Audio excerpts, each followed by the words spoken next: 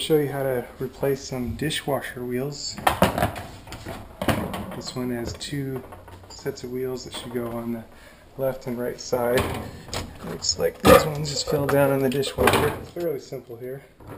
All you got to do is turn the little latching piece to where it's in line with the cart and pop it in place.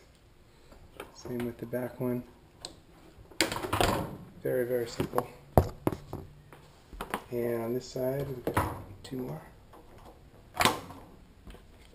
It's very easy. So if one breaks, they're easy to replace. And that just makes rolling things out a lot easier.